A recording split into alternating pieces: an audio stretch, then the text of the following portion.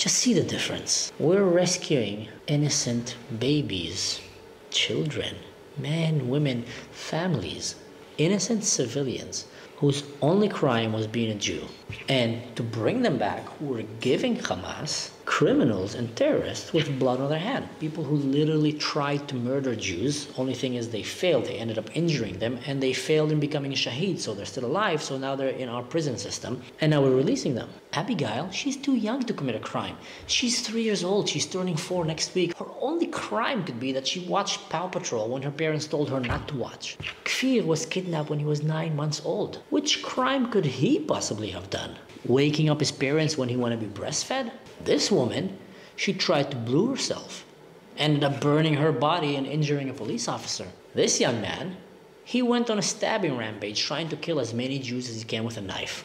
This woman, she went with a knife and stabbed a pregnant woman in front of her children, badly injuring her just because she was a Jew. And that's why it's important that you educate yourself and you understand this is not a hostage exchange program.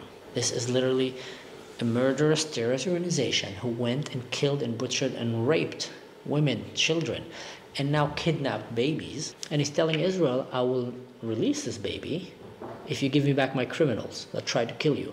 And if not, I'm going to kill this baby. Because you see, that's the important part. If that was a proper hostage exchange situation, if Israel wanted to hold Gazan hostages, they can do it every day and without any resistance.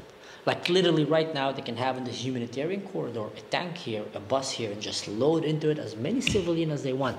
Women, children, babies, and just take 10,000 prisoners. And then start telling the Hamas, okay, let's play this game.